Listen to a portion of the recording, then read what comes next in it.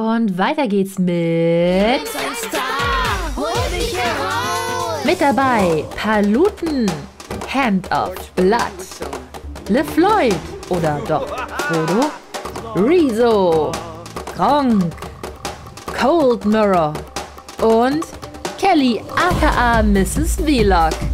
Viel Spaß bei der heutigen Folge Das Sims 4 Dschungelcamp.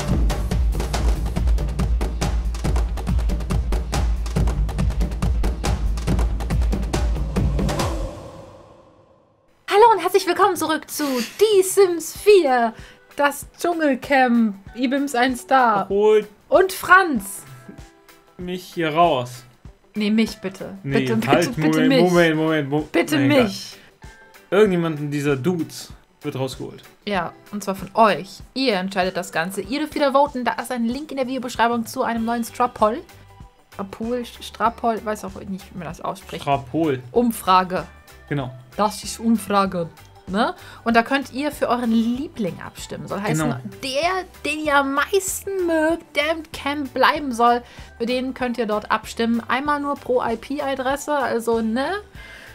Also schließt euch mit euren Geschwistern kurz, wer denn tatsächlich da sein möchte. Fragt nochmal eure Oma, die natürlich im gleichen Netz mit euch hängt.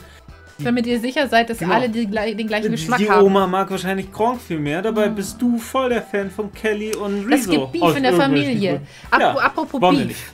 Apropos Ne? Beef. Wir hatten verdammt viel Beef diese Woche. Also, oh, Kali ist nackt. Oh, Beef? Apropos Beef? Ja, also wir hatten eine Menge Beef um die damals noch nackte Kelly. Das ist halt mal Kali. Ist okay, die können sich ja abwechseln. Und zwar Rezo und Kelly, da haben wir die das haben ja Teil so ein gespannt. bisschen angebandelt. Wehe, geh da weg, Paluten. Und Paluten hat ein bisschen dazwischen gefunkt. Das macht er auch immer. Der läuft immer so um sie drumherum und so an ihr vorbei und durch sie durch. Was tust du da? Oh mein Gott, Paluten ist fremdgesteuert. Oh. Bestimmt durch die ganzen Chemtrails in der Luft. Oh, ich wollte gerade sagen, Rezo ins Zelt gegangen und Kelly nicht. Und jetzt geht Kelly weg und Paluten geht ihr hinterher. What? Okay. Also es gab ja mal so das eine ist wirklich so, also kleines ganz kurz. bisschen Techtelmächteliges. Rezo und Kelly. Ja. Mm. Naja, nur so ein bisschen Schmusi-Schmusi. Mm. Paluten, Kelly. Hi. Rezo.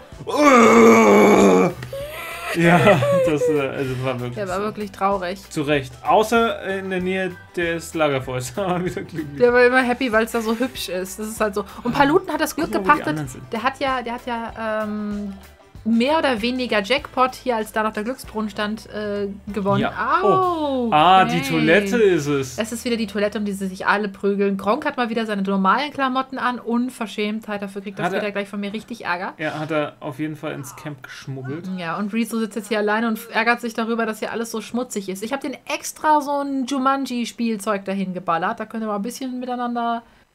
Dann nicht, tschüss Gronkh, dann halt nicht. Nee, ich glaube, da müssen wir sie mit der Nase drauf stupsen. Da wird die nackte Kali.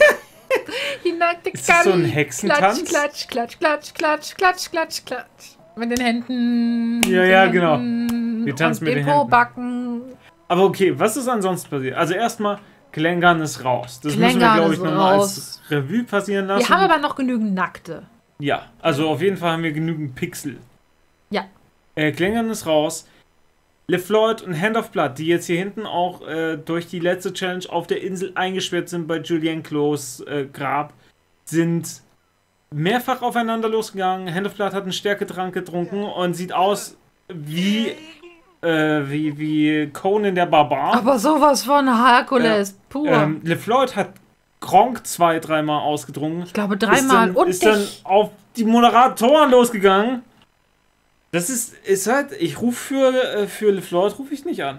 Nö, weiß ich jetzt auch nicht, bin mir nicht sicher. Also, Sag ich mal. ich will auch nicht, weiß auch nicht, was machen die beiden Schmutzfingern da in der Höhle zusammen? Das wird bestimmt schmutzig. Was auch immer die treiben, ist es bestimmt schmutzig. Und meine Pinnwand ist voll. Das ist auch schmutzig. Weg damit. Sehr gut. Sauber. Und wir haben in der Zwischenzeit immer mal wieder auch Besuch von Julian Clos gehabt. Wir hatten verschiedenste Challenges, wir hatten natürlich die verschiedensten Dschungelprüfungen. Und alles in allem kann man sagen, Dr. Bob ist gerne nackt und posiert für Bilder. Das war das super malt dann nur verstörend. niemand. Ich habe davon geträumt. das erklärt den unruhigen Schlaf und die lauten Schreie. Nein, nein, pack ihn da ein. Du bist nicht mal Doktor. Ich weiß gar nicht, ob Dr. Albissen nicht vielleicht sogar echt einen Doktortitel hat. Das weiß man. Ach, YouTuber. Vergessen wir die ganze Sache. Ja, die Problematik, die sich da auch ergeben hat, jetzt übrigens Julien-Klon, da müssen wir mal die Verbindung zur physischen Welt stärken, damit er nicht aufhört zu spuken. Denn es hieß plötzlich, dass er vielleicht nicht mehr spuken. Was machen wir dann ohne den? Oh, da kann ich hin. Das ist ein Problem hier. Geh da hin jetzt und geh jetzt in Verbindung. Dann stelle ich den halt dahin. Dann machst du das halt da. Da. Da. Wir wissen, was er dann da macht. Ach so.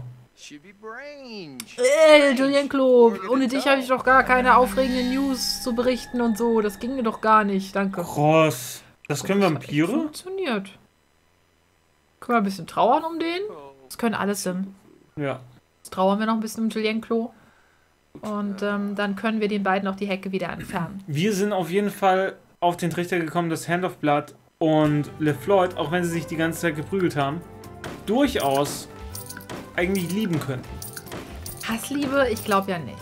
Ich glaube es nicht. Ich weiß nicht, was jetzt auf dieser Insel passiert ist in der Nacht. Die mussten zusammen kuscheln, weil es kalt war. Die waren beide zusammen, die ganze Zeit lang in dieser Höhle. Ich habe keine Ahnung, was da passiert ist, wir werden es herausfinden. Allerdings müssen wir erstmal von dieser Insel herunterkommen, oder werden wir mal sehen, wie das abläuft. Apropos, wenn wir die ganze Zeit von Julien-Klo geredet haben, Rezo muss jetzt mal hier auf das Dschungelklo und muss dafür Kelly aus der Dusche scheuchen und sie ist wieder alle nicht in ihren Klamotten. Was ist da los? Ja, und dann habe ich dem in den Kopf gekackt und dann ist der explodiert. Nee, jedenfalls war das alles voll der Müll. Und dann haben sich die Leute beschwert, dass ich seit über einem Jahr hier keinen Harry Podcast mehr 5 Minuten hochgeladen habe. Du hast mega Hunger. Du hast was zu essen, du stinkst und bist nackt. Aha. Ja, und malen kann ich auch nicht, das macht mich traurig. Ah, danke. Ja, gut zu wissen. Jeder mal. Ja, an die denke ich jetzt noch lange. Diese Kadi. Ja, unglaublich. Fast wie meine Tochter, Kelly. Nur dunkelhaarig. Was ist genau, es gab die Woche über verschiedene Tränke, die hier rumstanden. Neben dem Glücksbrunnen. Und wir vergessen halt auch immer, was das für Tränke sind. Deswegen freuen wir uns gerade, dass es hier einen Reparaturfix-Trank gibt. Ich weiß nicht, ob den jetzt Gronkh unbedingt trinken müsste, aber... Nö, der fühlt sich fit genug.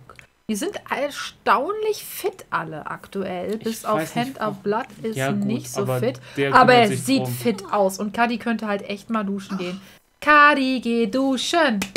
Kadi kann nicht duschen. Dann da ist Rezo. Oh, der singt so schön. Was wir gerade ganz gut gesehen haben, Hand of Blood hat sich eine Schüssel genommen, nochmal hingesetzt, was gegessen. Und wo hat er sich hingesetzt? Auf die Kühltruhe. Und was kommt nächste Woche weg? Die Kühltruhe. Denn nächste Woche wird gehungert. Nächste Woche ist die ganze Woche eigentlich eine Dschungelprüfung. Da bin ich sehr gespannt, denn die Leute, die ihr quasi im Camp haben wollt, dafür gebt ihr ja die Stimme und die müssen sich dann mit dem Hungern auseinandersetzen. Und Rezo braucht in irgendeiner Art und Weise mal eine Schulung, wie man eine Dusche benutzt, ohne dass man Wasser halbe Stunde weghaut. Da drin, über eine halbe Stunde. Oh je, nein, Gronkh, hört doch mal auf, die Katti stinkt. Reicht jetzt, wenn du kacken musst, geh in den Busch. Oh mein Gott, dann geh du auch in den Busch. Geh doch alle in den Busch. Oh, Henno drängelt sich vor. Oh mein Gott, wie hättet sich ernst so vorgedrängelt. Krass. Oder die ist so eklig. Was ist das für ein ekliger Haufen? Und eklig war es auch die ganze Woche. Es hat gebrannt und gebrannt und gebrannt. An einem Tag waren alle nackt. Ja. Irgendwie hat jeder mal gestunken und war voll mit Kacke. Gleich brennt's wieder. Ja. Ah, guck mal, sie hat doch da was reingeworfen. Dann brennt's doch normalerweise sofort. Ja, ich bin mir nicht sicher, ob nicht ihre Dämpfe dafür sorgen, dass das Feuer nö, Was? Paluten ist auch nackt. Die beiden können sich ja mal ein Zelt teilen. Finde ich sowieso. Also dieses Palmelli oder, nee, Coldmuten? Nee, Palmelli.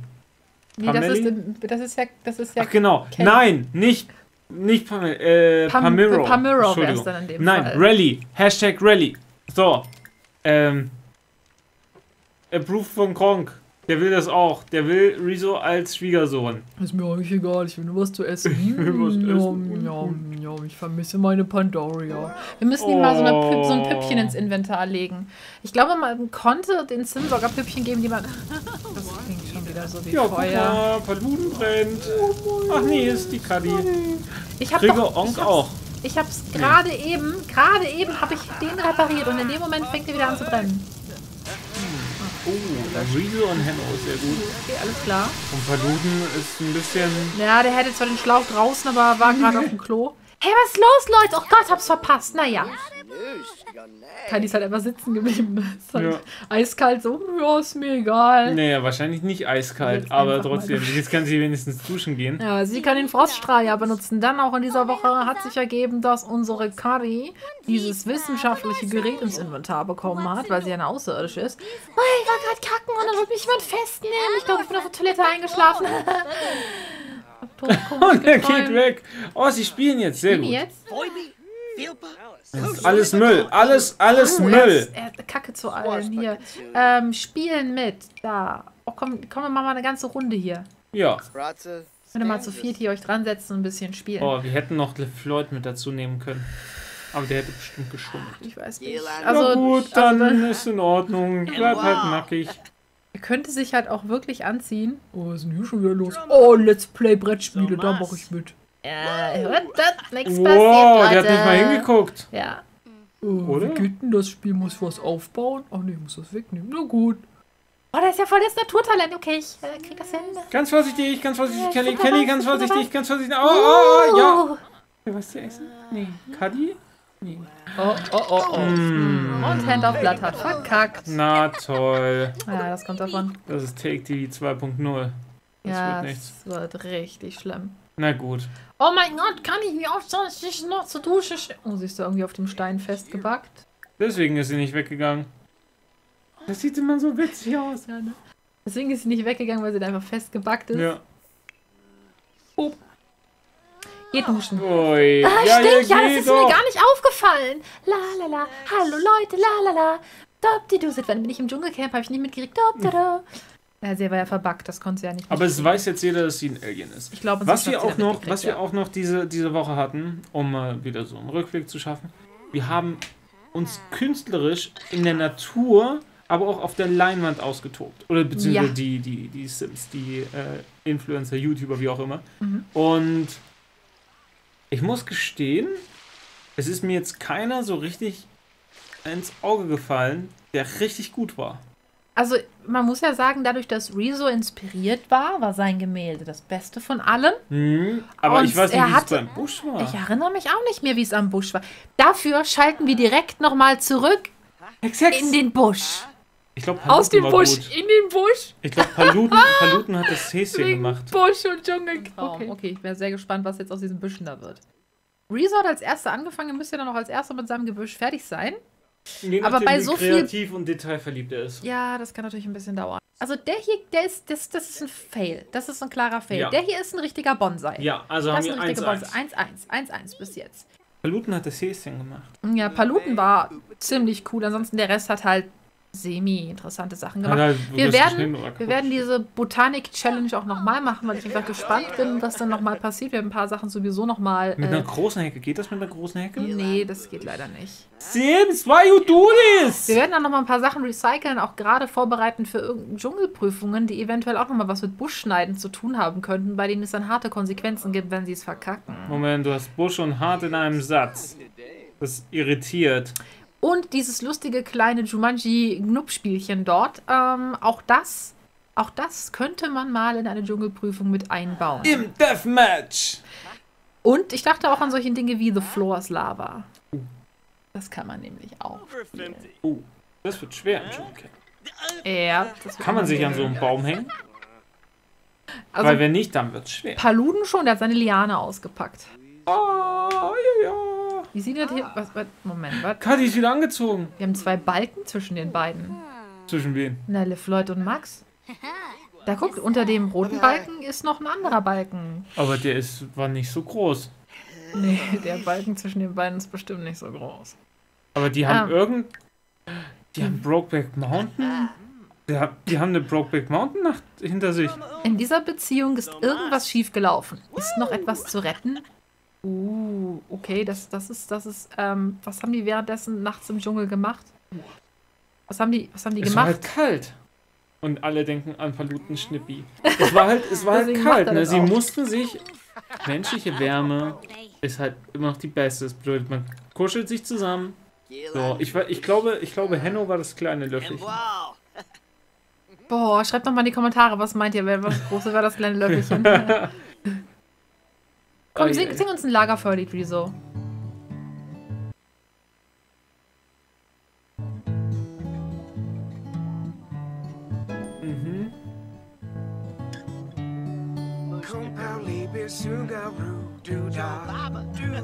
Der kann halt echt alles singen, das klingt halt immer gut, ne? Ja, Der hat ja auch seit der Doggy-Style rausgehauen. Auch da klang's gut. Hatte? Ja.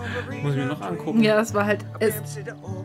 Die Musik macht halt den Ton. Der Text ist ja teilweise, wenn ihr euch so Texte von heutzutage anhört... Das ist alles im Besonders Doggy-Style. bei Popmusik, bei englischer Popmusik, die habe ich ja früher nie verstanden. Und als ich dann endlich Englisch in der Schule hatte und sie verstanden habe, habe ich immer gedacht so, okay, die singen eigentlich nur Bumsi, Bumsi, Bumsi. Sehr metaphernreich teilweise, aber da. Ja, guck mal, war doch ganz schön. Erstmal spontan so, oh, meine Freundin. Moment, warum sitzen die gegenüber? Ist da etwa ein Fuß zwischen Palutens Beinen? Nee, das ist nicht der Fuß. Das ist nicht der Fuß, Kenners. Oh mein Gott, Kadi Paluten. kommt doch gleich so, was ist denn da los? Jetzt komm hier, komm, sei noch... Hier, da Interessen reden. Rezo, du musst dich wieder einbringen. Ja, nimm die da weg vom Spielen. Oh, wie sie auch hinguckt, ne? Hi, Kelly und so. Könnt ihr euch woanders unterhalten und nicht über den Tisch? Ich setz mich Oh mal mein dahin. Gott! Weggegangen, Platz gefahren! Er hat den Kuss zugeworfen. Und dann hat sie... Oi. Und Rezo hat richtig schön irritiert damit. Da ist Paluten sofort hat er falsch rausgezogen. Oi. Ei. Was? Ja, jedenfalls wird das zunehmend Wo kritischer. kann man denn falsch rausziehen? Dieser Beziehung zu spät. Was ist hier los? LeFloid hat sich noch nicht so richtig eingebracht. Komm, du kannst dich mal mit Kadi an. LeFloid macht aktuell nichts, was ihn im Dschungelcamp lässt für mich. Aber das ist auch so ein bisschen pfeffrig dadurch, ne? Ja, ich weiß, aber... Ich verdiene Geld mit Musik. Oh, ey, Leute, ich bin der coole Dude. Lali-Du. Ach, ich kann sie bitten, abzuhängen. Okay, dann bitte ich Kadi abzuhängen. Hängt LeFloid von der Höhlendecke so kopfüber? Ist das? Ich weiß nicht, aber sie war doch die ganze Zeit nackt. Abgehangen hat sie auf jeden Fall. Alle nur so. Wow! Das ist jetzt... Eigentlich wird nur... Oh, nee, alle sind da. Oh nein, Was? nein. Er will wieder Gronkh beißen. Nein, da stand unkontrolliert trinken. Nein. Oh Nein. Was hat Kelly gerade gemacht? Ich glaube irgendwie... Ja, genau. Das ist so typisch Kelly. Das könnte ich mir von ihr mega vorstellen. Und in welchem Zusammenhang hat sie das gemacht? Was gibt's denn da überhaupt bei Witzen? Lustige Gesichter schneiden. Wahrscheinlich war es das oder so. Gronkh denkt sich so, wenn ich hier lange genug drin sitzen bleibe, dann kann die Interaktion nicht durchgehen und er kann mich nicht beißen. Also werde ich den ganzen Tag an diesem Tisch sitzen und spielen. Genau so nie wieder ist was es. anderes machen. Eieiei. Aber es ist vorbei mit dem unkontrollierten Klängern so. Ich hab gehört, dass du dich mit Max triffst. Glückwunsch zu deinem neuen Freund. Moin Leute. Ich hab die geilsten News für euch. Ein Newstime ist ein Scheiß dagegen. Jo. Meinst du, den sehen wir morgen wieder? Am Montag? Bitte nicht. Wie kam der eigentlich an die Vor allen Dingen Ergebnisse ran? es ist schon wieder Montag. Wo ist denn Mr. Trashback, wenn man ihn mal braucht? Ja, da kommen die Videos erst Mittwoch. Ach, scheiße. Im selben Intro. Kennst ihn doch. Eieiei. Mann, wir haben so viele Möglichkeiten und so. Die erzählen sich auf jeden Fall gerade alle lustige Witze. Können wir Bemerkungen über lauten Herzschlag machen, was auch immer das bedeutet. Kann man so als Vampir halt mal raushauen, ne? Ja. Vampirwitz machen. Wenn du schläfst, dann höre ich deinen Herz schlagen bis zu mir und es ruft mich. Das ist nicht witzig. Sackgesicht. Sag ich mal, wann, die schlägt dich. Uiuiui. Powerpuff Girl Style. Uiuiui. Was ist hier los? Ja, ich lese mal Witze im Internet. Ihr kennt ja schon den von dem Vampir und dem Rabbi in der Bar. War der jetzt jugendfeindlich? Ich weiß nicht. Was macht ein Vampir, der keine Zähne mehr hat? Er steigt auf Tomatensaft um. Ihr könnt jetzt LeFloid rausvoten, indem ihr nicht für ihn abstimmt, damit diese Witze nicht mehr passieren. Wir möchten uns entschuldigen im Namen aller Tiere, die dadurch zu Schaden gekommen sind. Und es sind verdammt viele Tiere zu Schaden gekommen. Nicht Witze erzählen. Bitte nicht. Nein. Ui, hat Kelly Hunger oder? Ja, ich glaube schon. Hat das was mit dem Rausziehen zu tun? Was macht ein Vampir, der keine Zähne mehr hat? Er steigt auf Tomaten um. Mann, LeFloid kennt aber eine Menge Vampirwitze. Weißt du, der ist 3 Millionen Jahre alt. Und hat nur einen Witz. Selbst ich habe schon mehr Vampirwitze erzählt. Welche Bücher lesen Vampire gerne? Irgendwas, woran sie sich so richtig festbeißen können. Ihr habt jetzt die Möglichkeit, für alle anderen abzustimmen, sodass LeFloid rausfliegt, damit solche Witze nicht mehr passieren. Oh, es ist ihm auch gerade mega peinlich. Zu Recht. Hall und Gregor sind soeben gute Freunde geworden. Oh, das ist ja was. Das ist cool. Ich bleib hier sitzen. Wir hören aber überhaupt nicht mehr auf zu Niemand spielen. geht an meinen Hals. Ich will nicht mit. Ich will, dass er sich jetzt Kelly schnappt. Ja, nein! Wieso Kelly? Achso, ja, nicht LeFloid. Richtig, gut. Und die nochmal hier auf ihren Stein gehen und da ein bisschen plaudern, damit sie mal alleine sind. Man kann sie auch mitnehmen und dann dort ein Nickerchen machen. Wie es an ihrem Fruity Loops riecht. Ja. Wobei, das mag ich tatsächlich ganz gerne, wenn man Fruity Loops und dann frisch Milch rein, das riecht halt schon Aber ziemlich ich muss sagen, nice. Fruity Loops waren früher besser. Ja, da war auch mehr Zucker drin und da Ja. hatten sie noch mehr Kalorien, als sie jetzt haben. Müsli Deswegen. hat verdammt viel Kalorien. Deswegen ja. Deswegen waren sie früher besser. Weil mehr Zucker drin war. Ja. Jetzt kann man halt noch Zucker dazu tun. Guck mal, sie nimmt ihre Fruity Loops mit, ne? Das ist doch mal was. Zack. Gut, dann hat sie sich noch nicht hierher gegangen. Okay. hat sie sich noch nicht entschieden zwischen Essen oder Fruity oder Rezo. No. Oh, er hat selbstständig eine romantische Interaktion mit ihr gemacht. Ui. Hat aber keine Herzchen gebracht. Da müsst ihr euch noch ein bisschen anstrengen. Er geht jetzt erstmal Müll wegbringen. Wahrscheinlich. Rezo. Er sabotiert sich halt selbst. Ich bin mal gespannt. Oh mein Gott. Meinst du, muss halt Rezo echt voll weiß? durchdrehen. Meinst du, Rezo weiß, wie man Menschen umgarnt und weiß dann damit was anzufangen? Ich habe keine Ahnung. Ich glaube nicht. Ich glaube, Rezo ist wirklich der liebenswerte Goldfisch. Ja, Rezo ist halt so ein Schmetterling, ne? Das ist halt so ein Ding. Erstmal eine Raupe. Also sie machen echt eine Wissenschaft daraus, die drei jetzt. Die haben sie festgebissen. Er hat auch keine Lust mehr, irgendwas anderes zu machen. Können wir das mit Shots spielen? Dass die immer betrunkener werden? Wow! Leider nicht. Leider nicht. Bei den Sims gibt es ja keinen Alkohol. Dann machen wir das beim nächsten Mal. Machen wir das beim nächsten Mal. Ja. Apropos nächstes Mal ein gutes Stichwort. Unsere kleine Revue-Passieren-Folge ist somit rum. Wir wollen euch jetzt auch gar nicht länger zulabern. Denn die Sim haben ja jetzt quasi ihren Partytag, wo ein bisschen Ruhe einkehrt, nichts mega krasses kommt. Und klängern wieder: Moin Leute, gut, dass du dich mit Gregor angefreundet hast. Viel gut, ja. Tschüssi. Und wir sehen uns dann am Montag wieder bei Die Sims 4. Ibims ein Star. Was ist? LeFloid.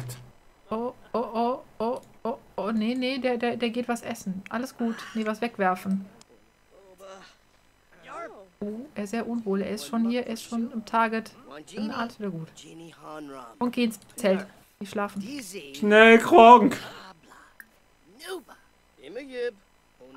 Was los? Was gut? Schlimmes passiert? Nein, ist gut. Okay, wir haben Gronkh gerettet. Wir hoffen, dass es überhaupt noch was bringt, dass ihr für ihn stimmt. Um ehrlich zu sein. Guckt euch den LeFloid an, der platzt doch bald vor dem Blut. Wir werden ja sehen, wer dann Implodiert. beißen kann. Tschüss. Tschüss. Nein. Aber ich hab Hunger. Gott. Gronkh! Den beiß ich nicht. Was? Aber der ist hier. Oder etwa nicht? Nein! Gib das her! Hilfe, stimmt für mich! Stimmt nicht für Isa! Die soll raus aus dem Camp! Wir stehen gar nicht zur Wahl!